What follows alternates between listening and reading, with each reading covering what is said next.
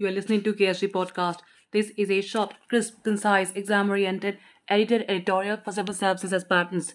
In this podcast, we are going to talk about India's first dark sky reserve. Source for the content is Anjali Marar's article for the Indian Express. By the end of 2022, India will establish the country's first dark sky reserve in the cold desert regions of Ladakh. Dr. Jitendra Singh, Minister of State for Science and Technology, announced on the 3rd of September 2022. This facility will also promote astronomy-tourism, he said. Now, what is a dark sky reserve? A dark sky reserve is public or private land with a distinguished nocturnal environment and starry nights that has been developed responsibly to prevent light pollution. According to the International Dark Sky Association, that is IDSA website, these reserves consist of a core area meeting minimum criteria for sky quality and natural darkness, and a peripheral area that supports dark sky preservation in that core.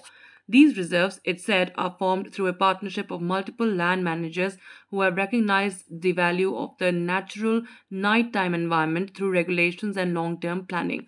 Now, how does a site become a dark sky reserve? Individuals or groups can nominate a site for certification to the International Dark Sky Association, that is IDSA. There are 5 designated categories, namely international dark sky parks, communities, reserves, sanctuaries, and urban night sky places.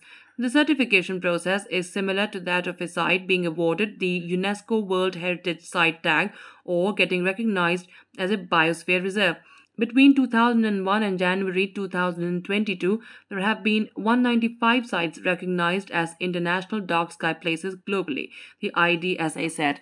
The IDSA considers a piece of land suitable for dark sky place only if it is either publicly or privately owned, is accessible to the public partially or entirely during the year, the land is legally protected for scientific, natural, educational, cultural, heritage, and or public enjoyment purposes.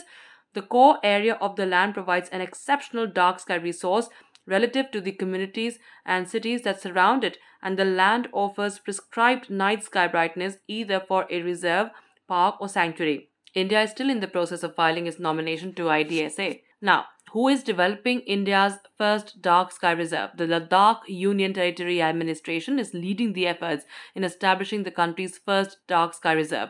To be situated at a height of 4,500 meters above sea level, the Hanley Dark Sky Reserve, or HDSR, will come up within the Changtang Wildlife Sanctuary. The Department of Science and Technology and experts from the Indian Institute of Astrophysics, IIA, Bengaluru, are providing scientific and technological support in developing this first of its kind facility. The IIA already manages the Indian Astronomical Observatory, that is IAO complex at Hanley in Ladakh.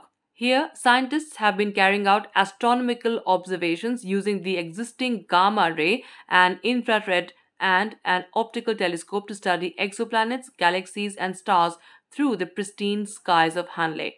The formal decision to set up this dark sky reserve was made through a memorandum of understanding signed between officials from the IIA, Bengaluru, the Ladakh UT, and the Ladakh Autonomous Hill Development Council in June this year. So why was Ladakh chosen for the project? Ladakh is a unique cold desert located about 3,000 meters above sea level with high mountainous terrains, long and harsh winters with minimum temperatures dropping to minus 40 degrees Celsius make large parts of the Union Territory highly inhabitable.